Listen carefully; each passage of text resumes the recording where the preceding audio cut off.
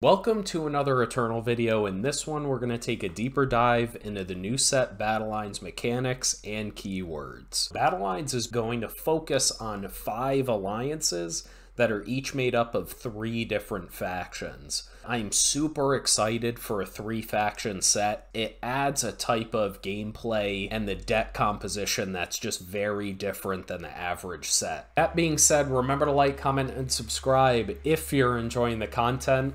Let's get right into it. The first alliance is Skullhaven. Skullhaven is composed of Shadow, Justice, and Primal cards, and their set mechanic is Renown. Now, Renown is a returning mechanic from Defiance, which is actually before I started playing Eternal. But it essentially means the first time you play a spell or weapon on the unit, you get the effect.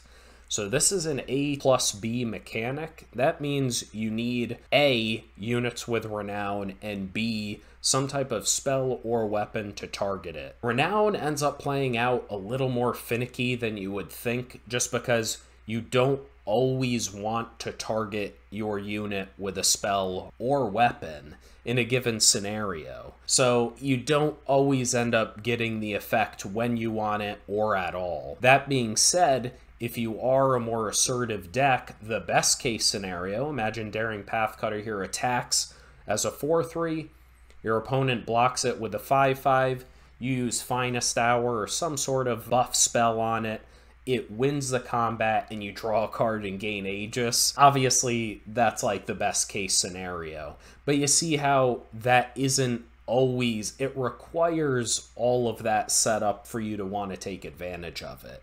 They're also introducing Renown on some units with Ambush. They mentioned by ambushing it in and then playing a fast spell like Finest Hour on it, you can turn the tables on your opponent.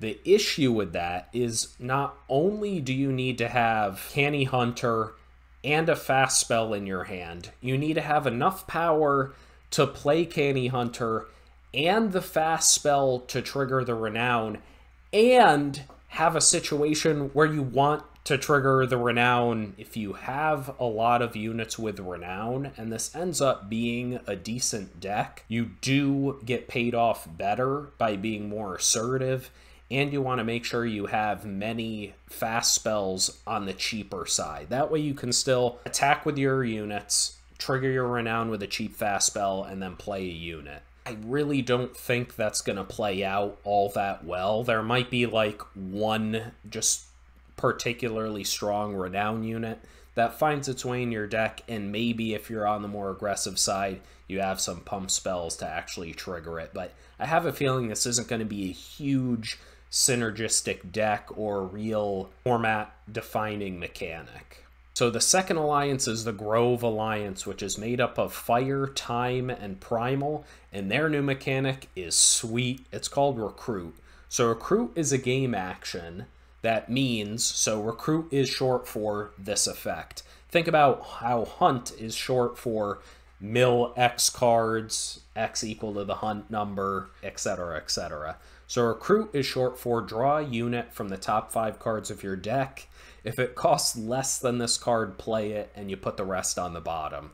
Now, this is insane only because very often this is going to be a 2-for-1. You net card advantage on your opponent. And the player that accrues more card advantage over a given limited game is often more favored to win that game. That being said, Recruit can miss. If you don't hit a unit in the top 5, you don't get anything. The upside is if you get a unit with a cheaper cost than the spell you played, you get to play it on the field for free, which will really help you apply pressure to your opponent. Deck considerations for a Recruit deck: you want to make sure you have a high unit count. That way you have a high likelihood of hitting a unit with each Recruit effect in your deck. Now we see it's not even only on units, it's on spells too. Also similar to Hunt.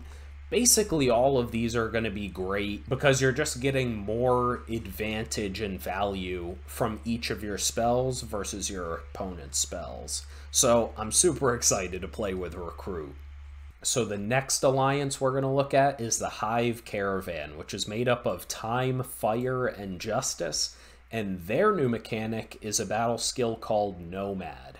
So Nomad is always followed by a number, And Nomad means this unit has flying on your turn and plus X, where X is equal to the Nomad number on the enemy turn. So essentially you get an evasive flyer on your turn and a larger defensive ground unit on your opponent's turn. Going into some rules stuff, if you equip Pilgrim's Pack onto Hexamancer, all it does is add the Nomad numbers together. So Hexamancer would get Nomad 4. There's no double flying, so all it really does is give you an extra stat boost on your opponent's turn to make it a better defender, which I really don't see the value of that unless you're putting this on something that doesn't already have Nomad. That way, at least you're getting a benefit from giving it flying on your turn. The next alliance is Steel Warren, which is represented by Justice, Time, and Shadow, and their mechanic Bolster is very synergistic. So essentially, Bolster is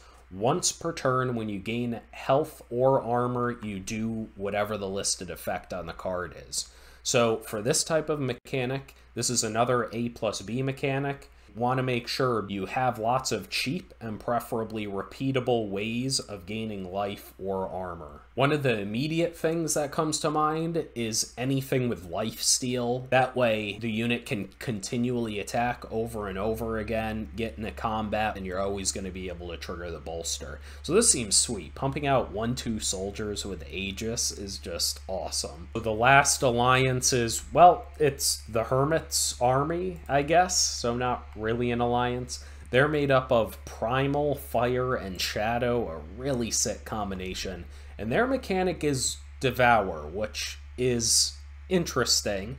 So Devour X means when played, you may destroy that many cards from the top of the enemy void to get the listed effect. So essentially what that means is you remove the top 2 cards of your enemy's void from the game completely. They just disappear.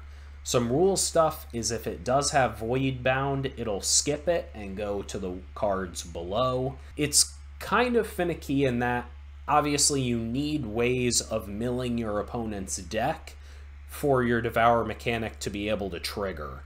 The effect won't go off if your opponent doesn't have 2 or more cards in their void to trigger Voltaic Viper's effect. This is a tough one to rate because in the course of normal limited games, like cards just go to each player's void, units die, spells are played, etc. Hunt milled a lot of units from the top of the deck, but I assume the draft format is only going to have 1 Behemoth Cetera pack, so there probably won't be that much Hunt.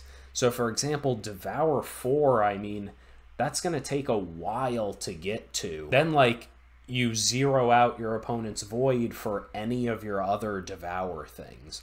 Now we see a rare here. When an enemy card is devoured, he gets a +1/+1 buff. So there could be payoffs for every time you devour that might make this more synergistic.